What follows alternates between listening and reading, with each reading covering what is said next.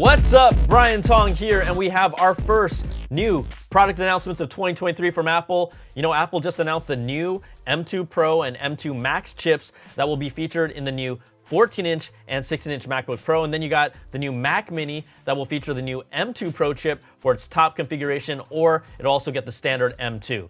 Now, the announcements are all about the new power in the M2 Pro and the M2 Max, and it's definitely an improvement and really the speed bump we expected. Yes, we know it's not a huge leap compared to when we went to the new Apple Silicon architecture, obviously, but there's still a lot to like here. So to me, the more power, the mo better, always. So let's do a quick breakdown and get my reactions with the chips first. We're gonna start with the M2 Pro chip. This is a 12-core CPU. That's 2 more CPU cores than the M1 Pro, with up to a 19-core GPU compared to the M1 Pro's 16-core GPU. You're also getting up to 32 gigs of unified memory and a 200 gig bandwidth. Both of those stay the same as the previous generation. Overall, you're getting a 20% faster CPU performance, 30% faster GPU performance, 40% faster AI performance with their neural engine compared to the M1 Pro Max. And look, that's a whole lot of power for most users, especially my mom, like Mama Tong.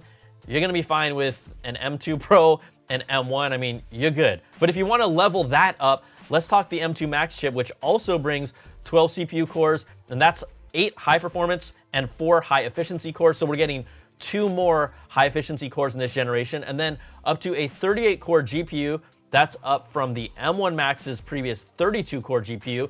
The M2 Max can go up to 96 gigs of unified memory. The previous M1 Max supported up to 64 gigs, so that's just a nice, beefy 32 gig jump up. And it still has twice the memory bandwidth of the M2 Pro with 400 gigs, similar to how the M1 Max and the M1 Pro were last year. You're also getting a 20% increase in CPU performance and a 30% increase in GPU performance and the 40% AI performance with a neural engine compared to the previous M1 Max chip. Now, the M1 Max was already a freaking monster, and it's what I've been working on since day one of its release. So where do these chips end up going? Well, obviously, let's start with the new 14-inch and 16-inch MacBook Pros. Both models have the ability to be maxed out with the highest level processor and 8TB storage. That's nice. Then you got the new MacBook Pros that are all really about the speed bump, right? You got the design and the form factors. They have remained the same. You're still getting its juicy liquid retina XDR display with ProMotion, but there are a few new features coming. It now comes with Wi-Fi 6E for faster connectivity if you have the proper Wi-Fi 6E router to support it, and Bluetooth 5.3 as well. So thank you, Apple, because we have been waiting for that. The HDMI port now supports HDMI 2.1. It outputs up to 8K at 60 Hz, but also 4K at 240 Hz, which is nice on the new MacBook Pros. Now, I don't have an 8K TV, but I like this future-proof feature. There are also other displays that support, but this laptop will clearly last you a long time. And if you want to talk about lasting longer, and I'm not talking about your personal life, the new MacBook Pro has the longest battery life on a Mac, with the 16-inch getting up to 22 hours of video playback, according to Apple. That is 1 hour more versus the M1 Max MacBook Pro. And then the 14-inch gets 18 hours, which is also 1 hour up from last year's model. So the 14-inch MacBook Pro still starts at $1999, and the 16-inch still starts at $2499 for their base models. Both are available to pre-order today and will start arriving to customers on January 24th. Now, let's have some fun here. And if I wanted to max out a 16-inch M2 Max MacBook Pro with 96 gigs of memory, then you get the 8TB drive. It would be $6,499 before getting Apple Care and sales tax. That's more than the maxed out model from last year that was $6,099, but really the extra memory capacity is that $400 difference. And am I tempted? Well, of course I am, but I'm really gonna have to push this through its real world tests and render out projects to just see how much of a difference it makes for me. But if you already have an M1 Max MacBook Pro like I do, and you're creative, honestly, you're still good to go. And if you're on an Intel machine still, this thing is gonna change your life. Now, we still don't talk enough about also how quiet these freaking machines are for their power. So the new MacBook Pros, they are a nice speed bump upgrade with some extra battery juice, if it makes sense to you. And I know there are also a few of you who will just buy anything Apple new, so good for you.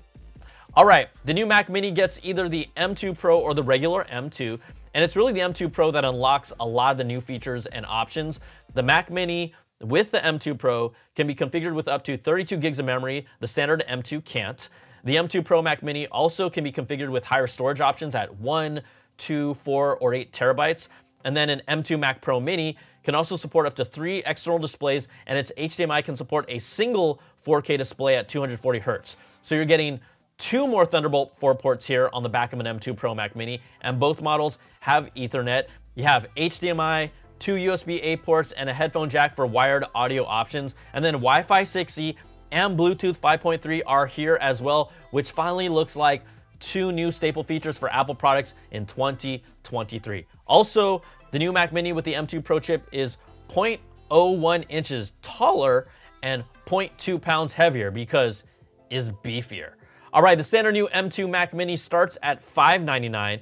The new M2 Pro Mac Mini starts at $1299, and that can be maxed out with a 12-core CPU, 19-core GPU, 32 gigs of RAM, and 8 terabytes of storage, and a 10 gigabit Ethernet port for $4,499 before Apple Care and tax. That's if you want to max it out, but really that Mac Mini with the M2 Pro, you don't have to max out. It is still so underrated with the power that it packs these days. But then these announcements also make me more excited for what a new Mac Studio might look like this year. So that's why I'm doing this finger thingamajigger. So those are the announcements to kick off 2023 from Apple. And obviously I'll be doing my review videos on this channel when they come out. But I also have one more thing for you. Hey, go check out Apple's announcement video that features the new M2 Pro, the M2 Max, the new Mac hardware, because you might see someone that you recognize. Just flying. एकदम सीधा next level. Is a beast. They just changed the game. Now that's a rad apple. Yeah! And that's factual because Apple Silicon absolutely transformed the Mac and changed the game for performance and efficiency for content creators like myself. I'd love to hear what you think about these announcements. Is it nice? Are you meh? I mean, this is the natural progression, but solid updates across the board if you're in the market for a machine. All right, everybody, that's gonna do it for this video. If you like what you see, give me that thumbs up, subs up, and hit that notification bell, ding, to get all my latest videos when they drop. And if you want more of that Apple goodness, you can check out my weekly Apple Bits XL audio podcast to get the latest deep dive with all these stories and new ones every week with special guests. And also, I just hit 250 episodes on the podcast since going independent almost 5 years ago. That is just crazy. So thank you again for watching and supporting me on this journey. You can also go to patreon.com/Brian Tong to support all my content and get a completely ad-free version of the podcast and so much more. So take care, everybody, and I'll see you on the next video. Peace and love.